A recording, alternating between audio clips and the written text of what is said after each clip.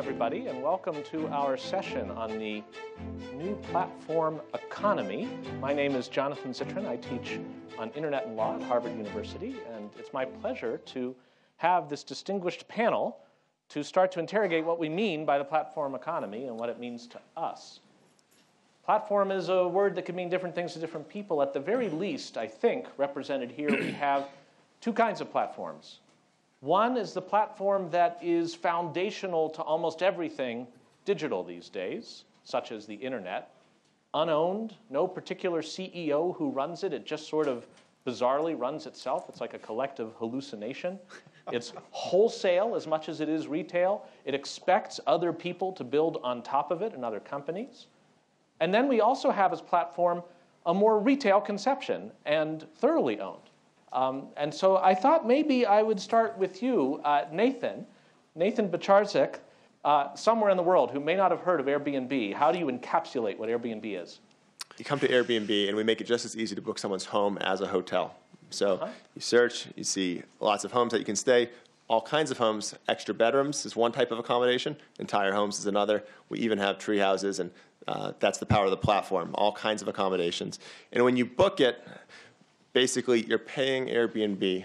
We hold your money until after you arrive, so you know it's handled safely. If you need to cancel, something's not as described when you show up, you can call us, get the money back. Afterwards, you leave a review for each other. So in a sense, we've built a platform to facilitate things like payments, reviews, search, but we're actually not the provider of the ultimate service, which is the accommodation. So when you say we have tree houses, you mean tree houses exist, and we facilitate the person with the treehouse with the person who wants to sleep in the treehouse. Exactly. We're actually not the service provider. We're the facilitator. But we've really made sure that the facilitation we do speaks to the specific customer needs. Now, this is one of those ideas that now that it's happening and it's 2016, seems like, well, of course. At the time you started, was there already burblings around this, or was it seemed like fresh territory? We started it 8 years ago, and nobody thought it was a good idea back then. The obvious thought was, why would you allow a stranger to stay in your home? So fast forward 8 years, to date, 70 million guests have now stayed in strangers' home, just 40 million last year alone. So last year was more than the previous 7 years combined. Let's look at this also then with respect to content and video. So Susan, it seems great to turn to you now. Susan Wojcicki, CEO of YouTube.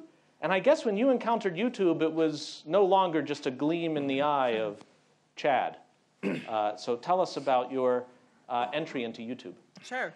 Well, so YouTube was founded by Chad and Steve, as you alluded to. And actually, at the time, I was at Google, and I was running a competing service called Google Video.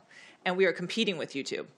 And I realized running Google Video, the power of anyone being able to upload content and everyone all over the world watching it. And so I saw this trend is going to take off. This trend is meaningful. And there was actually one video in particular that I saw that was like one of the first user-generated hits. It was of these two kids in their dorm room singing to the Backstreet Boys, and their roommate is actually doing the homework in the background. And if you still watch this video today, I still laugh every single time I see it because it's funny. And the views on it were just, they were exponential. And I could see here you have two non-professional people creating content, but yet people all over the world want to see this. And so I was running Google Video. I realized how powerful it would be. And I saw we couldn't compete effectively with YouTube. And so I was a big advocate of the acquisition. So YouTube acquired YouTube very early on. YouTube was just less than a year old at that point. And why couldn't Google Video, run by a fairly large company that was conversant in tech, compete with YouTube?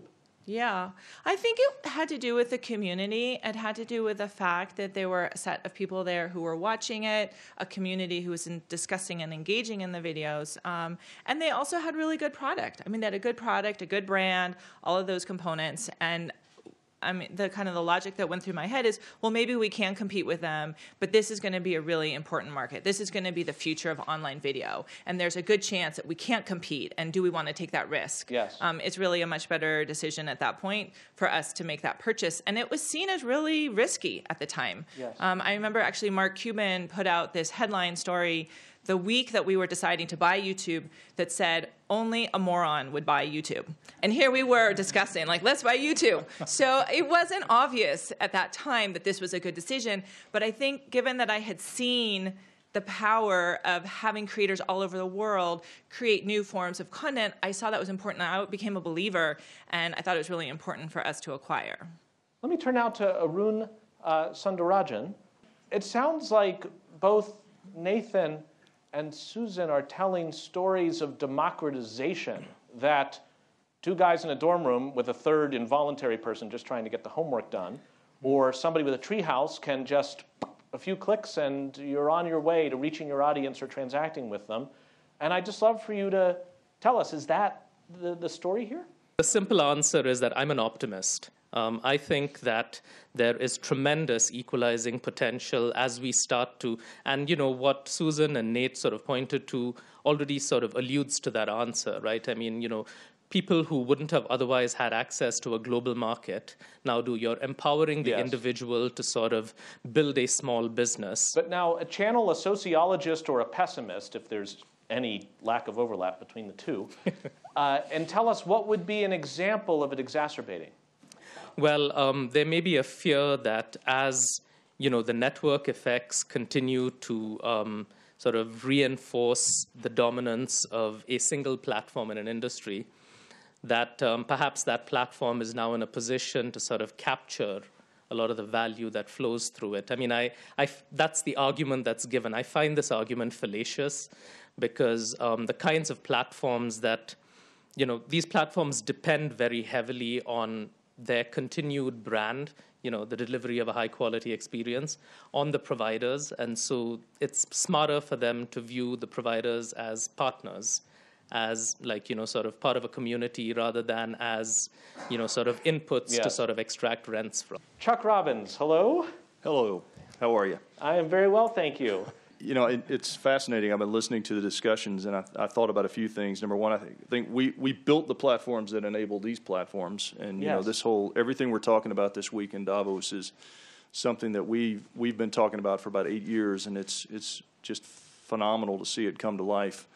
The other thing I thought about is that we actually embraced, I think, the power of creating a platform even 15 years ago, because as I think about what you do is you create an ecosystem where value is shared across.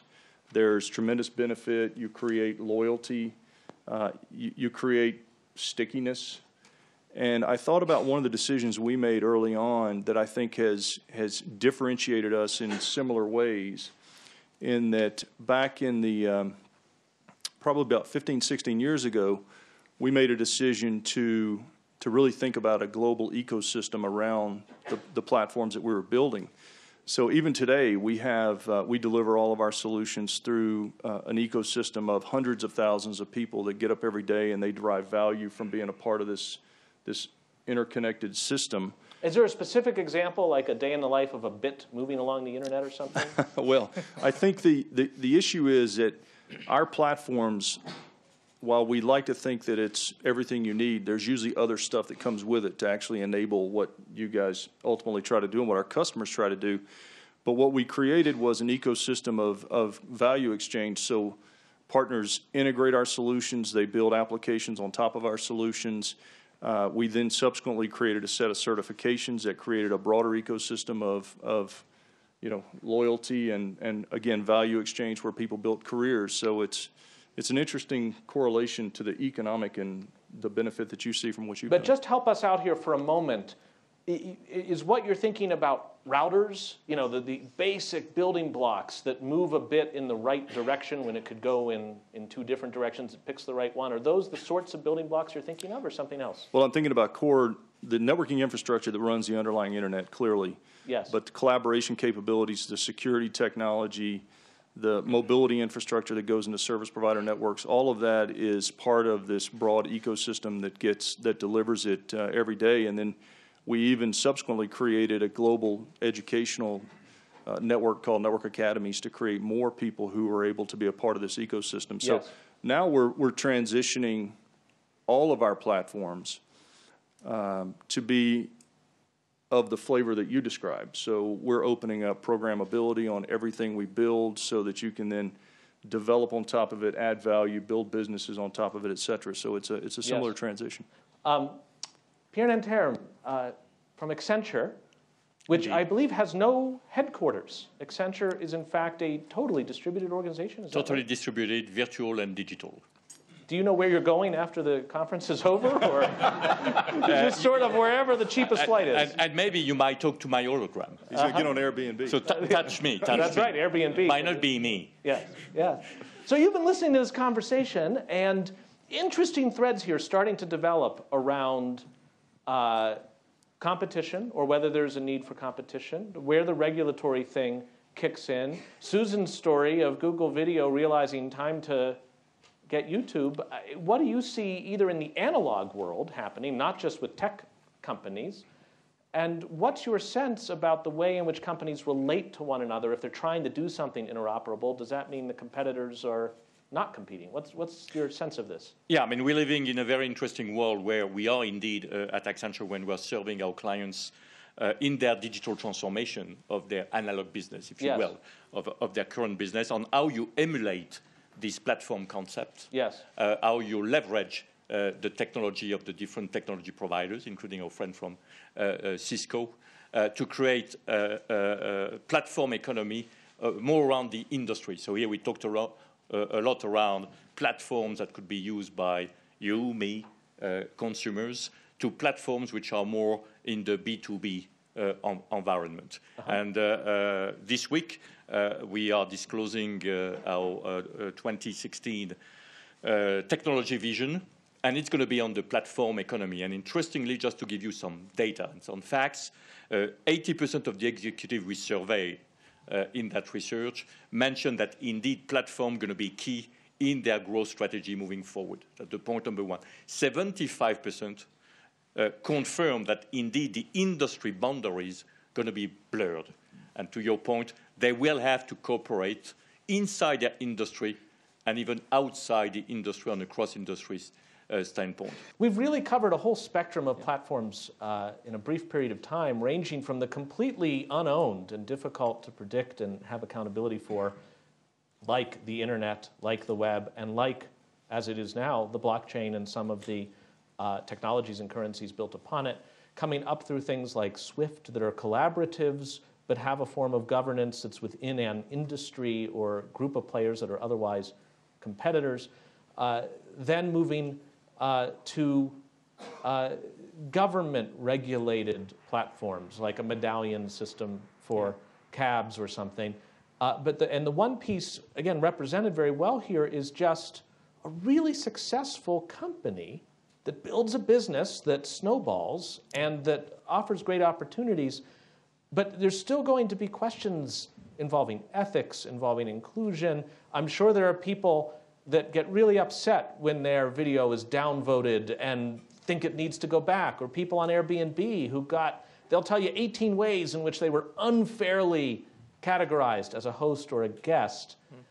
Do you think these things, and I'm asking, I guess Susan and Nathan to bring us in for a landing here as the operators, are these things digestible within the company, or ultimately are some of these best done through some interoperable model, or if it's governance of a kind, it ought to be government governance? I'm curious how much the companies can take on here. I mean, I think you're right. These are really hard issues, and we spend time thinking about it, and and we debate these issues internally. So I don't want to. I 100% agree, and I don't want to trivialize it in any way, because these are serious and important and hard issues.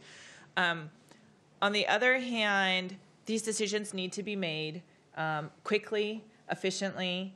Nathan, did you want to? I think the key point I would like to make is that this has to be an iterative process. Yes. Just the development of these platforms have been an iterative process. Look at how much the internet has evolved over 30 years and gave birth to all these new platforms, new opportunities, and new issues that have needed to be confronted. We're going to see that even in YouTube and Airbnb. And so new issues will come up, and it will take time to find the solutions for them. I like to say that every week something happens that I never could have expected. And you have to just solve them as they come. Sometimes it's not clear what the answer is. I think that's the issue that's difficult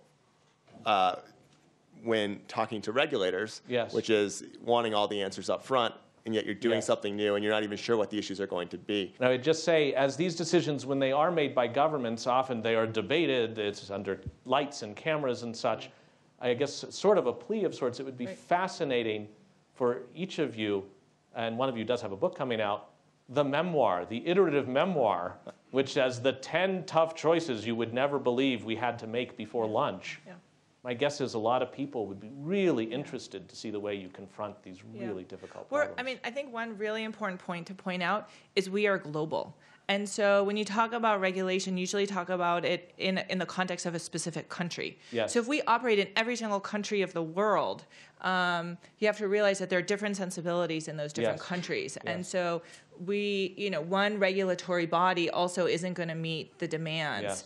of every country in the world. Which I gather YouTube was now back in Pakistan because yes. for Pakistani citizens, there may be stuff they won't see that others would. Yeah, so we just yes. re-entered Pakistan, which was, it took work for us to we get would to love that to see the chapter of that memoir. We owe our panel a huge thanks for taking this really big topic and getting some movement on it. Thank you.